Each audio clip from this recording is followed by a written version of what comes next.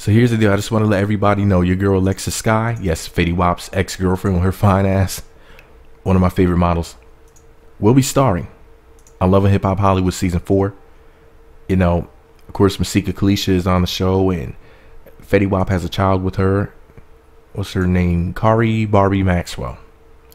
And, you know, it's going to be an awkward situation.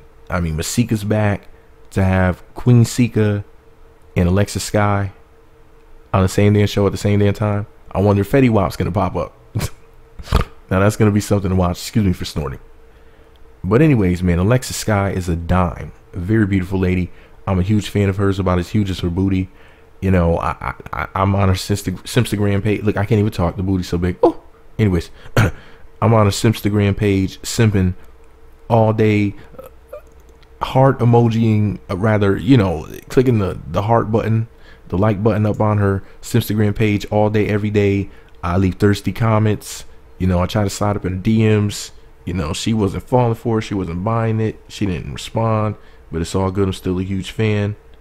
And yeah, but anyways, just because Alexis Sky coming on Love and Hip Hop Hollywood for season 4 is the best news I've had all year as of March 16th of 2017 as I'm recording this. Just because I'm stoked about it doesn't mean that you are, because you might be a hater. She does have some haters out here. Believe it or not, this very beautiful woman has some people who hate on her. As if there's something to hate on. I mean, she's perfection. Anyways, just because I'm super happy, and just because the heifers in my comment sections, boyfriends and husbands, are super happy, doesn't mean that some of you haters are. So either way, let me know what you think about it all below. Be sure to subscribe to the Meat Magazine YouTube channels. Visit meatmagazine.blogspot.com for more.